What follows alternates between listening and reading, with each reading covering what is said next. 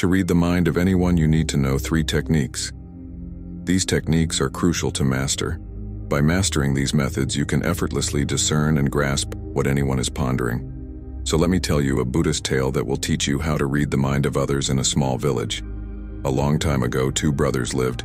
The older brother was blind, so he spent most of his time at home, while the younger brother worked as a farmer. However, their farm was constantly being destroyed by the many animals in the fields. The younger brother was troubled by this problem, but he eventually came up with a solution. He thought, why not ask my blind brother for help to scare away the animals in the fields? He can sit in the field and shout if he hears any animal sounds, and this way our crops will be saved. After thinking about it, the younger brother built a small hut in the field and placed the elder brother inside it. He explained to him, "Brother, if you hear any animal sounds, just shout and the animals will run away. This will save our crops."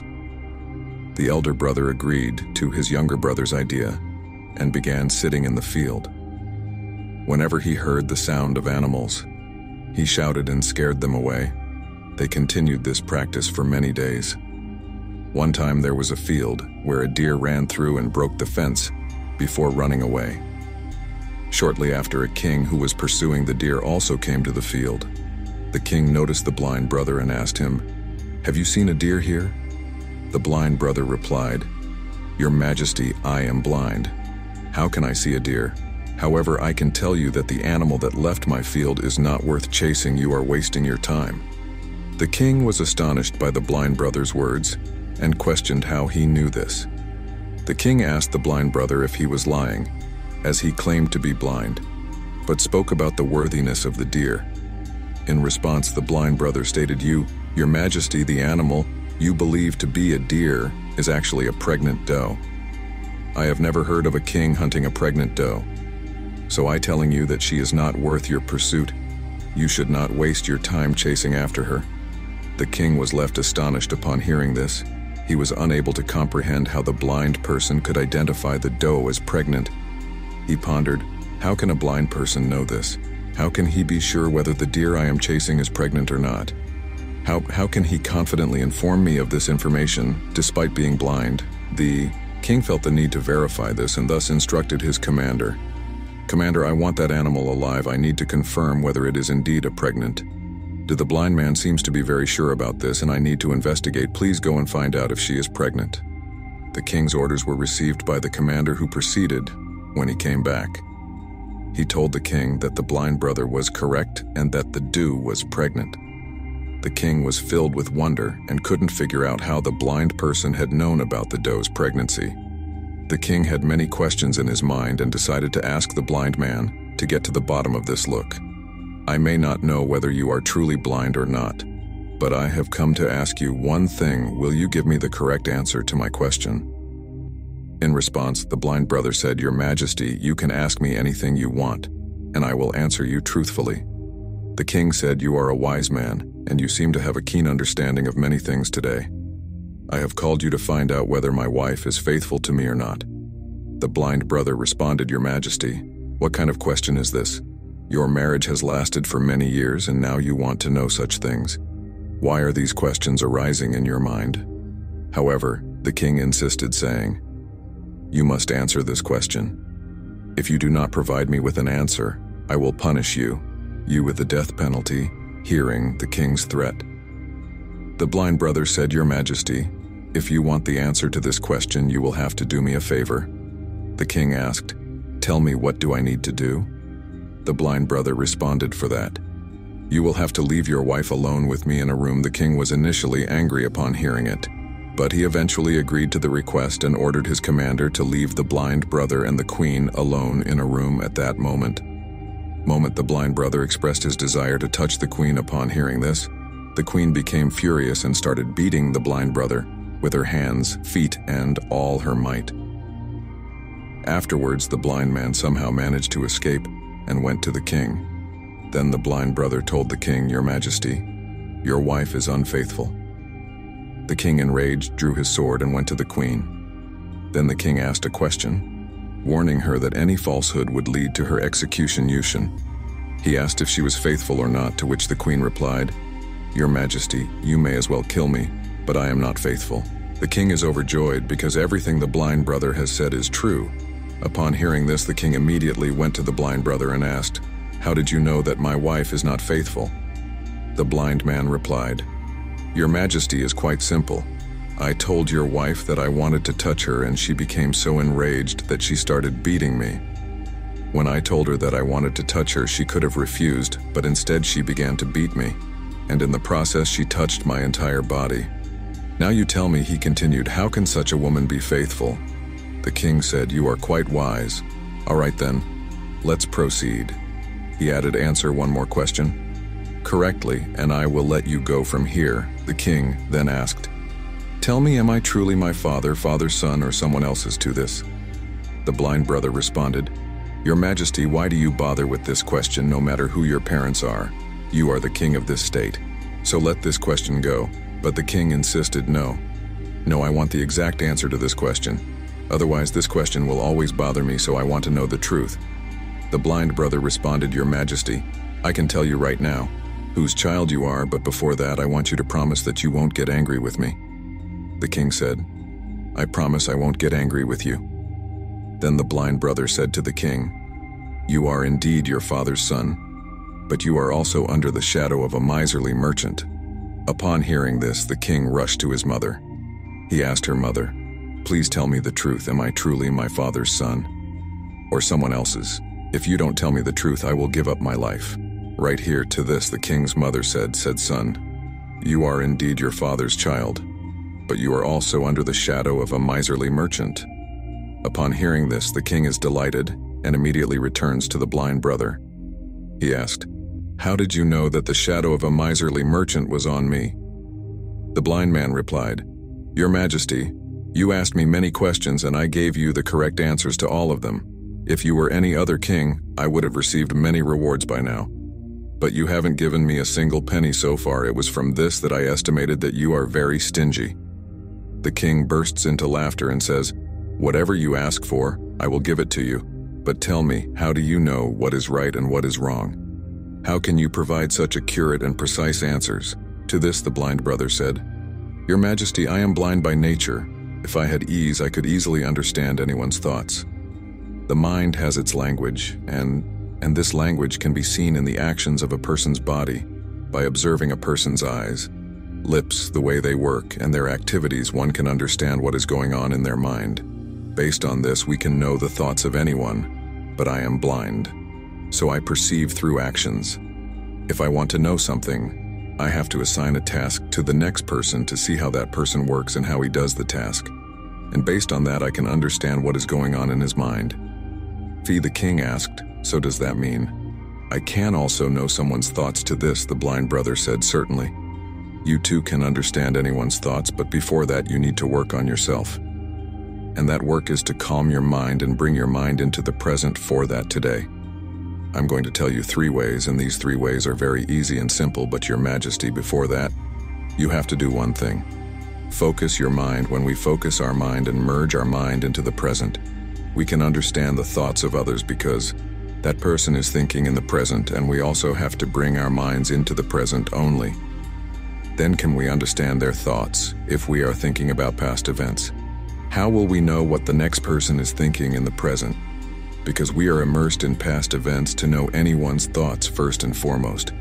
We need to focus our minds and bring them into the present. After that, the blind brother told the king, "Your prey to yes, Your Majesty. I will tell you the 3 ways by which you can easily understand anyone's thoughts." Then the blind man says to the king, "O king, the first method is to pay attention to the eyes, the most important thing. When we talk to someone is to look them in the eyes because eyes don't speak, but they say a lot. If we learn to understand the signals in a person's eyes, we can know what is going on in their mind, what they are thinking, and what they are about to do. I don't have eyes myself, but I learned this skill from the revered Gautam Buddha many years ago. He was my teacher and guide. I used to have eyes back then, and I could understand people's thoughts solely through their eyes. So if you also want to know the thoughts of others, you should focus on their eyes, such as their gaze, where they are looking, and in what direction. If their eyes are wandering here and there when you're talking to them, it means they are searching for a way to escape from the conversation, and someone might be lying. If the person is avoiding in direct eye contact, it means they're afraid that their lie might be exposed and people will learn the truth. But if their eyes look at you without moving, they are probably honest and interested. They want to talk to you and share their thoughts. Also see how their eyebrows move. If their eyebrows go down while they look away, they might be thinking hard or worried about something else. If their eyebrows go up and their eyes get big, they might be surprised or curious about what you say. Also, see how big or small their pupils are. The pupils are the black part of the eye. If the pupils get bigger, it means they like you or what you say. They are excited or happy. If the pupils get smaller, it means they don't like you or what you say. They are uncomfortable or angry. Also see how red or white their eyes are. The white part of the eye is called the sclera. If the sclera is red, it means they are tired, stressed, or sick. They might not want to talk to you. I remember a time when I met a tired person who was traveling when we talked. His eyes looked around a lot, never looking at me. This showed that he was worried and wanted to go away fast. I thought he might be hiding something. He did not want to talk to me. Then I asked him more questions. I found out he had a secret plan. Similarly, other facial expressions can help us easily understand a person's thoughts. Sometimes a person exhibits different behaviors through their face. If you pay attention to a person's facial expressions, you can easily understand if the person is disappointed, very sad, or extremely happy. You can also figure out what they are feeling inside.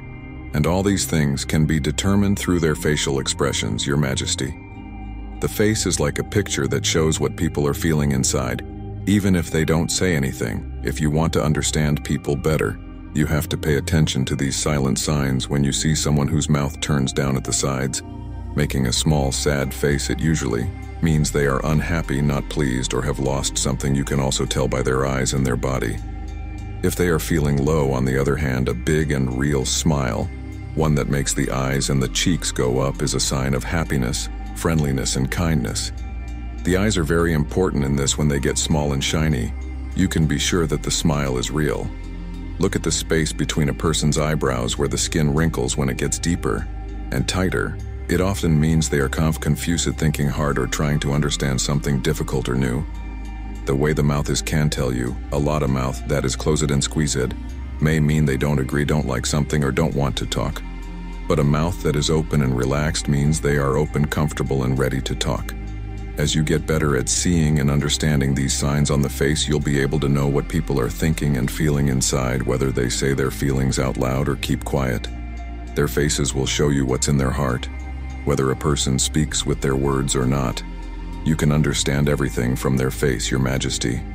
I will tell you a story. One time, I met a sad person who came to me for help, but they acted like they didn't care. But I saw a small line on their forehead. It showed they had a problem. I asked them to tell me their problem, and they did. They felt better after that, and I helped them. A real smile makes the eyes happy too. It means they are glad and kind. A frown makes the eyebrows go down. It means they are worried or confused.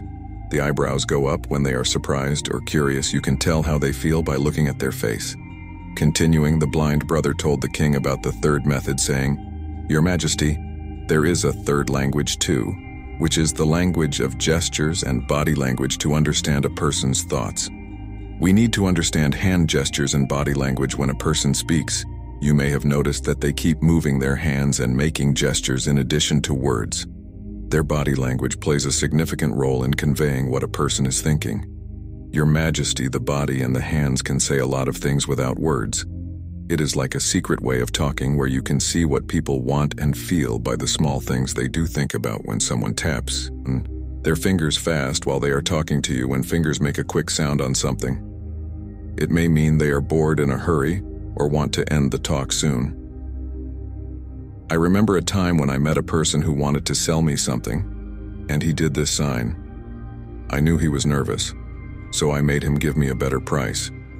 And he was surprised also. When someone crosses their arms, they might not like you or what you say. They are hiding their thoughts from you. This way of holding their arms is like a wall, keeping their thoughts and feelings safe from others. By seeing this sign, you can be nice and careful when you talk to them. and make them feel more comfortable and open. When someone leans forward, they might be interested in you or what you say. They are listening to you carefully. This means they are interested and want to hear more. This way of moving their body shows they want to listen, learn, and understand what you are saying. I once met a smart teacher who did this. He was very calm, but he leaned in with interest, showing he wanted to know more about the topic.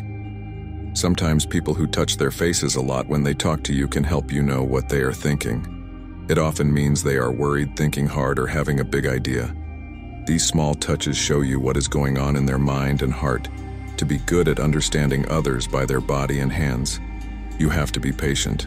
Watch carefully and appreciate the things they don't say. These small but important signs, like a quiet book, show you the feelings and thoughts that are hidden inside them and let you connect with them better. If we pay attention to these 3 methods and understand them correctly, we can quickly know what's going on in a person's mind, how much attention they are giving to our words, and what's happening in their mind. However, before that, you have to focus your mind and bring it into the present. Only then can you pay attention to all these actions, understand them, and realize what's going on in the person's mind. Otherwise, if you are preoccupied with past events or plans, you will never pay attention to the person's body language, and you will never understand what's happening in their mind, what they are thinking. You may have seen many great saints and enlightened beings who look at you with great calm and can tell you what's going on in your mind and what you have come to learn from them. The biggest reason for this is that they can read you and understand you because their mind is focused and peaceful, and that's why they can easily understand your thoughts as we come to the end of this Zen journey. Inspa Zen team would like to express our deepest gratitude for your incredible support on this journey in Pen, because knowledge has the power to elevate your life.